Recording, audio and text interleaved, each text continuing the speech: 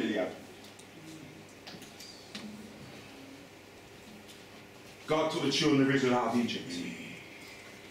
10 horrific plagues had battered the lands of Egypt. He took them through the Red Sea and gave them a little rinse off and a baptism. And the first thing he wanted to do was to change the Egyptian God. But they didn't want it. They didn't want the man.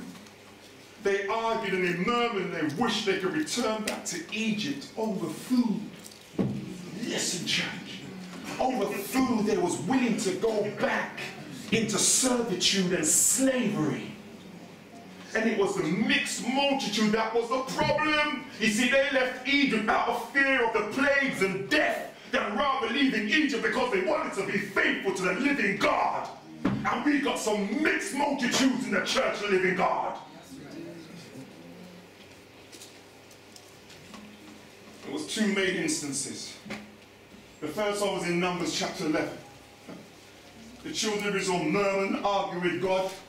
And he murmured and argued with God, and God said, all right, I'm going to give you the meat. I'm going to give you, if you want it, I'm going to give it to you. But I'm not going to give it to you for 1 day, neither 2 days, neither 5 days, neither 10 days, neither 20 days. I'm going to give it to you for 1 whole month until it come out of your nose.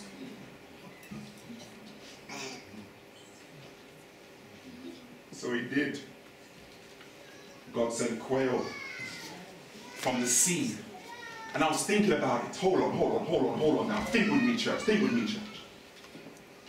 There was over 600,000 men of war with their wives, with their children, with their teenage sons and daughters. So there was over 2+ million people who God said he's going to feed for 1 whole month with quail.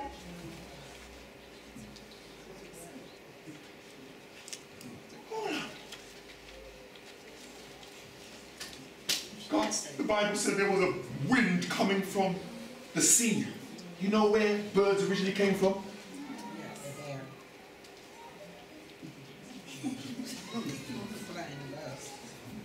When you go into the Bible, you'll see that the Lord made the birds. And somehow they was created from the waters. And somehow God created these quails from the waters.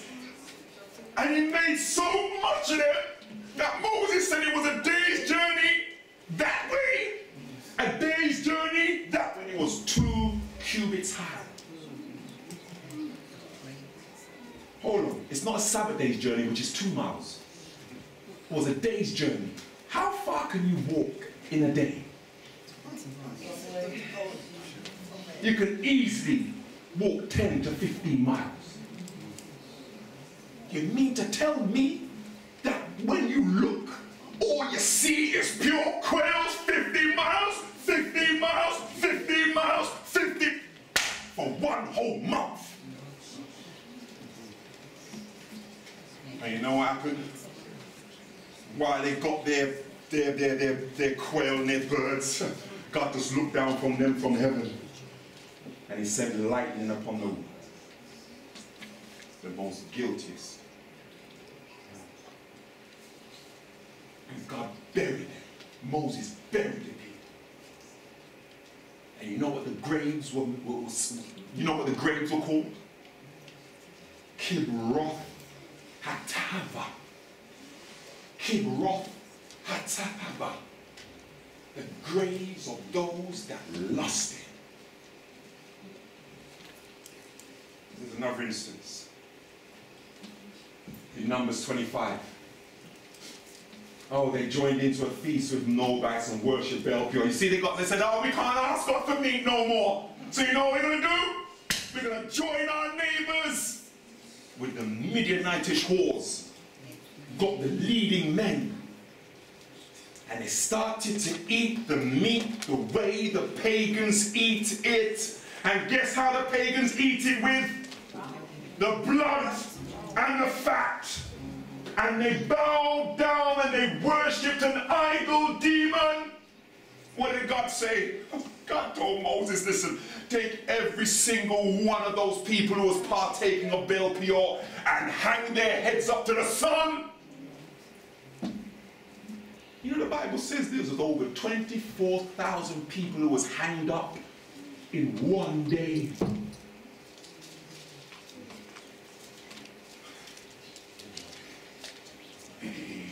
Over 2 million people have left Egypt. You know how much survived? 2. Not even Moses made it. He didn't even make it into the promised land. But bless God, I was listening to it this morning when I was driving down, that when my God said, listen, don't talk about it no more, you're not going into the promised land. Jesus came from a couple of days after he was buried. And you know when the angels buried him, they came down with Jesus and they resurrected Moses and brought him up to heaven. Amen. Where do you really want to be for eternity? You want to be in heaven? All right, let's go and see how it is going to be like in heaven. Testimony to the Church, page 140. Appetite is the great law that governs men and women generally. It's what? It governs you. You are what you eat. You can't run from it. And what does the pen of inspiration say to us living in the close of probation? Listen to what the pen of inspiration says. The controlling power of appetite will prove the ruin of not just thousands now, millions. When if they had conquered on this point, what point? The point of appetite. They would have had moral power to gain a victory over every other temptation of Satan. But those who are slaves to appetite, you're going to fail. You know why I'll preach this message? Because if you keep on staying in darkness, the appetite what you have will make you fail in perfecting Christian character. You'll always be in the church arguing and fussing and cussing and making a whole heap of noise. You'll always not have time to worship the living God. We need to put God first. And that's what many of us are not doing. And Satan knows that.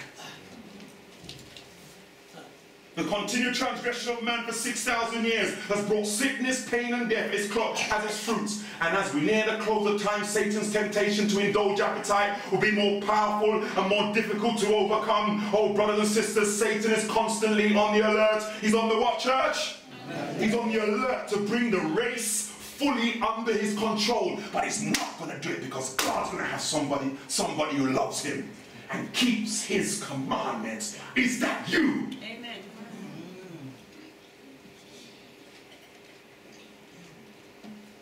But I go to church. So what? Satan come to church too.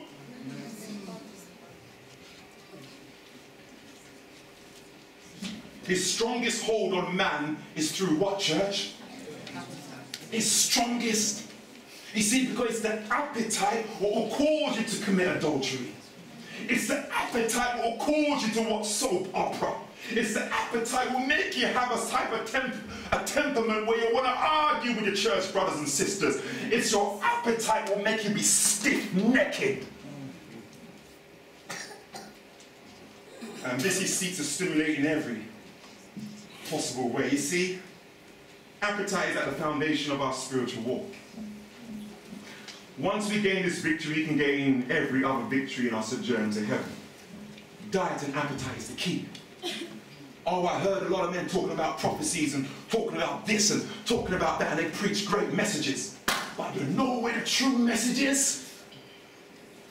It's how you are with God. And how you are with God bases upon your character. And how your character is based upon what you eat and drink, because it will either strengthen the lower passions or strengthen the higher passions. You can make that choice. And there's 3 important areas of difference, because many people don't realize. You see, diet is the quality of our nutritional intake. Your diet is your quality, but your appetite is your quantity of the amount of food we eat. And many of us have a problem with our appetite. We eat too much. But then there's lifestyle. It's your activity levels via exercise. See, there's a difference between diet and appetite. Diet is one thing, but appetite is another. You can just look at some people and know they have a problem with appetite. God gave us 3 gifts from heaven, from Eden. And it's constantly under attack. Marriage is constantly under attack. Your diet is constantly under attack. The Sabbath is constantly under attack. And I was warned. I remember when I was just coming into the church and I kind of started to get a love for the health message. And one man who's been in the church for over 20 odd years, he warned me. He said, "Evangelist, you're young and you just come in the church. Watch it. Because Satan hates the most people who merge the health message with the doctrine. And he just hates it when you merge health message with the everlasting gospel." He said, "If you preach prophecy, yeah, you get problems, but you should be all right. But once you start preaching health and you mix it," he said, "you're going to get problems. You're going to have problems in your marriage. You won't even be able to have a proper marriage. You're going to have problems in your job. You're going to have problems with even with your health. You're going to have problems with your friends. You're going to have problems with your church brothers and sisters." And he said, "Listen, let me tell you something. If you make up your mind, evangelist, to preach a health message mixed with doctrine and prophecy, don't look for nobody to be a friend on planet Earth." Amen. Because you're going to have pure problems. And you know what? I've been preaching now for near enough 25 years, since 1990. And his word has come so true to me. How's your life? You think you're going to go to hell on a bed of roses? Be careful how you live, and how you eat, and how you drink, because it would affect you. True Christianity is all about surrendering of the will to the Holy Spirit like a child. "This I say then," hear what Paul says, "walk in the Spirit, and ye shall not fulfill the lusts of the flesh. For the flesh lusteth against the Spirit, and the Spirit against the flesh. And these are" what, church? "They're contrary to one another, so that you cannot do the things that you would. But if you're led by the Spirit, you are not under the law. Now the works of the flesh are manifest, which are these: adultery, fornication, uncleanness," and that word comes again, lasciviousness. You are a lustful pervert. "Idolatry, witchcraft, hatred, variance, emulation," that means competition.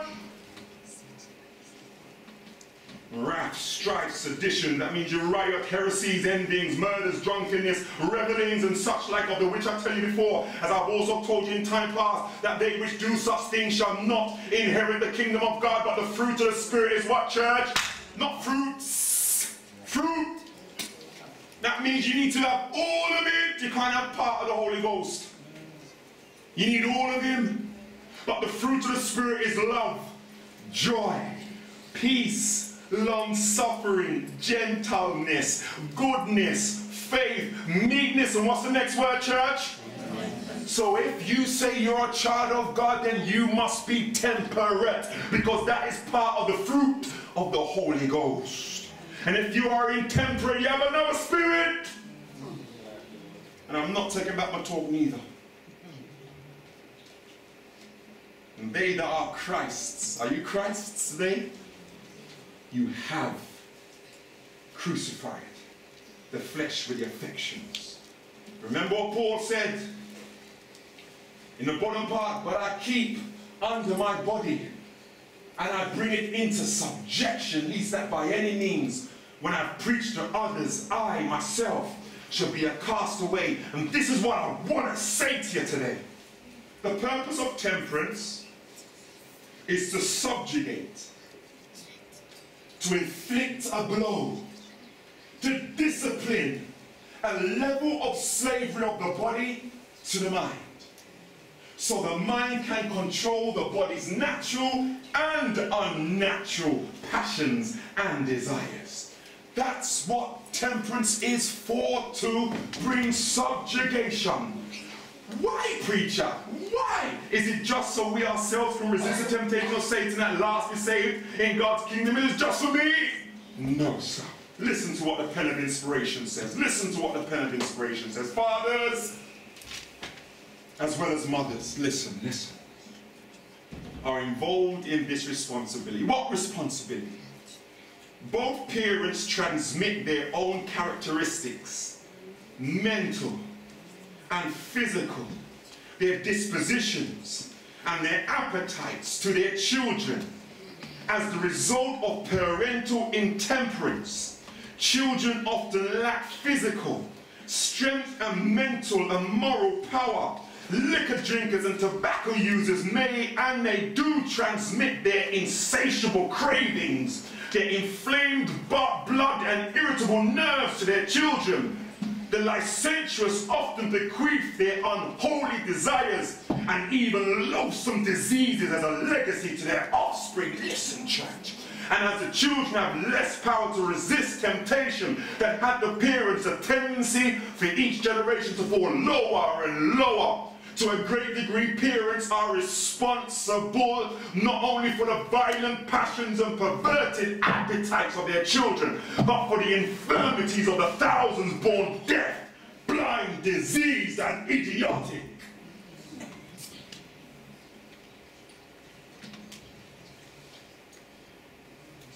Let that one sink in for a bit.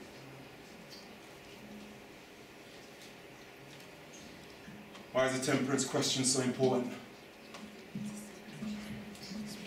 Because our physical health, our spiritual health, and our earthly work, and also our eternal life is at risk. And if I can say a word for someone to have their names retained in the book of life today, I'm going to say it. I'm not going to hold it back. Because I believe that God has finished judging the righteous dead, and he's just waiting for the righteous living to get their act together.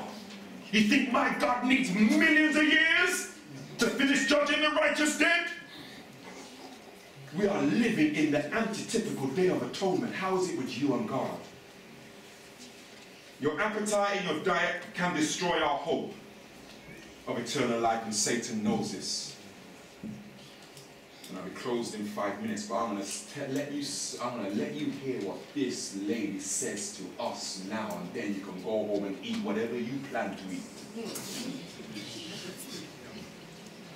Your business is of a character that is not friendly to advancing the divine life, but is one that will hinder the growth of grace. It would hinder the growth of grace and the knowledge of truth. It has a tendency to lower, to debase the man, to make him more animal in his propensities. The higher powers of the mind are overpowered by the lower. The brutish part of your nature governs the spiritual. Those who profess to be fitting for translation should not be butchers.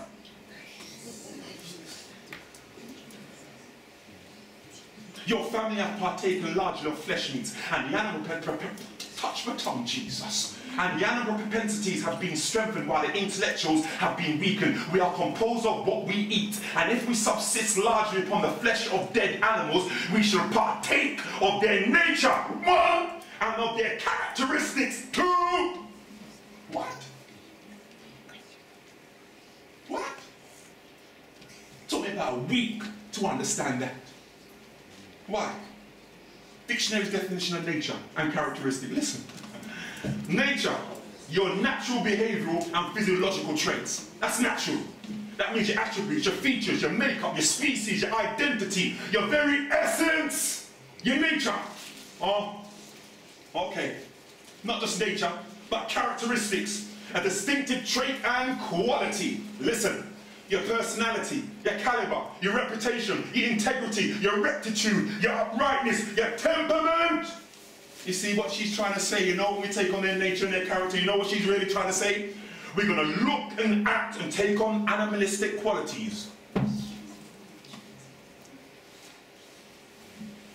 Satan knows that.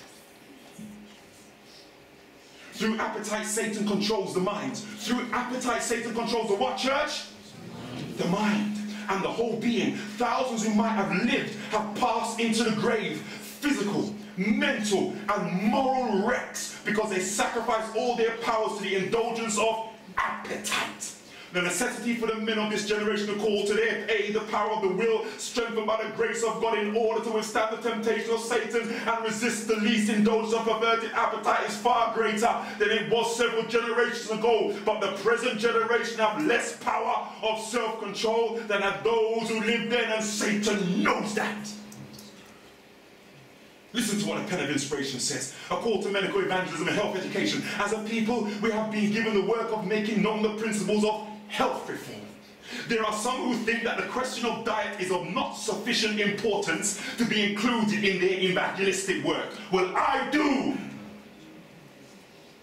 But such make a great mistake who don't think it's important. God's word declares, whether therefore you eat or drink or whatsoever you do, do all to the glory of God. The subject of temperance in all its bearings has an important place in the work of what church? Just a church? Salvation. And Satan knows that. There are those among Seventh-day Adventists who will not heed the light given them in regard to this matter. What matter? They make flesh meat a part of their diet. Disease comes upon them, sick and suffering as a result of their own wrong course. They ask for the prayers of the servants of God. But how can the Lord work in their behalf when they are not willing to do His will, when they refuse to heed His instructions in regard to health reform? For 30 years, I say 100 plus now, the light on health reform has been coming to the people of God, but many have made it a subject of jest. Is that you? They have continued to use tea, coffee, spices and flesh meat, and their bodies are full of disease. Is that you? How can we ask? How can we, I ask, present such ones to the Lord for healing?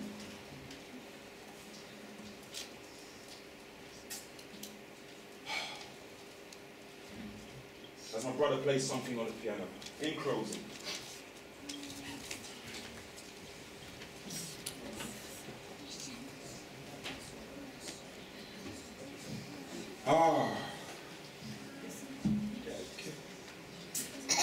You know, Satan had a meeting, he had a demonic conference session. And you know what happened? Is that God secretly brought Sister White into this meeting. Satan didn't know she was in there. But God said, you need to go in there and hear what Satan is saying, and I want you to write it and give it to the church of God. Because they need to know what Satan's planning in the end time. Sweet hour prayer, something cool, brother. Because I know whatever bruising has been going on. Yeah, amen. Anything cool, as long as it's cool. Hear what she says. As the people of touch my tongue, Jesus, as I read this last part. As the people of God approach the perils of the last days, Satan holds earnest consultation with his angels as to the most successful plan of overthrowing their faith. He sees that the popular churches are already lulled to sleep. But he wants to look for those who are looking for the second coming of Jesus. He says, we must watch those who are calling the attention of the people to the Sabbath of Jehovah. Because when you expose the Sabbath, they'll see the ministration of Christ in the heavenly sanctuary. The Sabbath is the great question which is to decide the destiny of souls.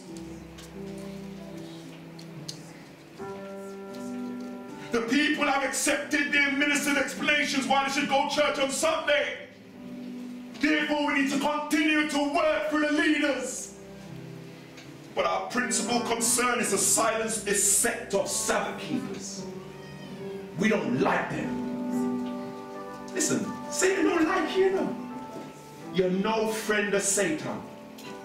Though you may enjoy his television programs and his music and his dresses.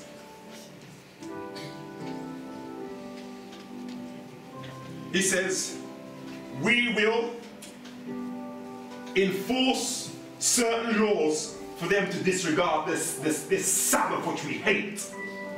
And we'll drive them out of the cities and the villages, and we're going to make them suffer hunger and privation. And we led the Romish church to inflict imprisonment, but in the later times we're going to get the Protestant churches in the world to be in harmony with the right arm of our strength. You know what the right arm of our strength is? Sunday worship. And there are many who are ranked with Sabbath keepers who don't want to get persecuted, will come over to our side. She says, but before proceeding to these extreme measures, we must exert all our wisdom and subtlety to deceive and ensnare those who honor the true Sabbath. So now he's going to use subtlety. Listen to his subtlety. We can separate many from Christ by worldliness, lust, and pride. Listen now. They may think themselves safe because they believe the truth. Satan knows that we think we're okay because we believe in the truth. But indulgence of appetite or the lower passions will confuse their judgment and destroy discrimination, and will cause their fall. You think Satan don't know you're in here? You think that, man, this message was too hard? Let me tell you something. Satan's not playing with us no more. He never did play with us, but he's not even playing with us even now.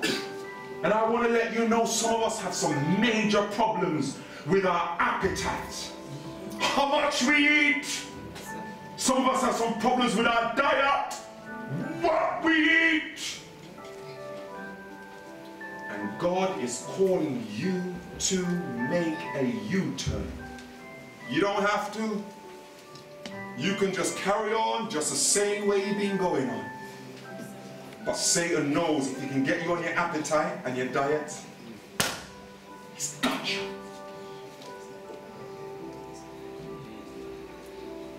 And we're not having no last hymn. No, we're going to do. We're going to pray for ourselves. Because you know what? The message this evening, when I think about it, it offends me. And we need to be prepared to be able to hear the word of God and say, right, Lord, I'm going to live up to what you've just shown me. Now, some of you heard this message this morning, and there's some things which I know are troubling you. And I'm going to open up the doors of the church, and we're going to pray for ourselves, and we're going to pray for us collectively as a church. You know why? Because somebody needs to be delivered this morning. Now, I don't know if that's you. But we're going to stand and we're going to sing a song. Which song we're going to sing? And then the doors are open for the church. And anybody who needs power for God's grace to change their diet and appetite and to get their life in harmony with God's will, the door is open for the church. And my brothers and my sisters, we're going to pray and ask for the power of God to take hold of us this day. What we sing? All the way, my Savior leader. Let's stand and let's sing all the way, my Savior leads. 516.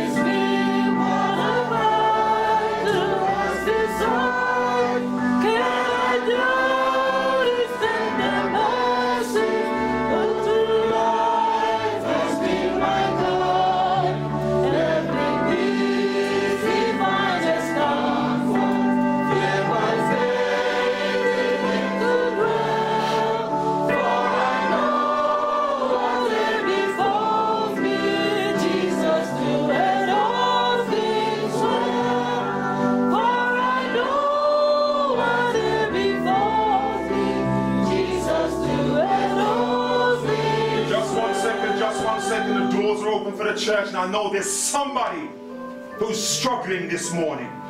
They came to church and they were struggling to come to church, much less with their diet and appetite. Today, make a choice for God to take control of your life in every area of your life. And if that's you, just come. Don't worry about no one else, just come. We're into salvation. And God is looking for someone who can grab today and say, I'm going to make you my son or my daughter. If that's you, just come. I want to pray with you this morning. Come, sing the second verse now. Sing verse, second verse.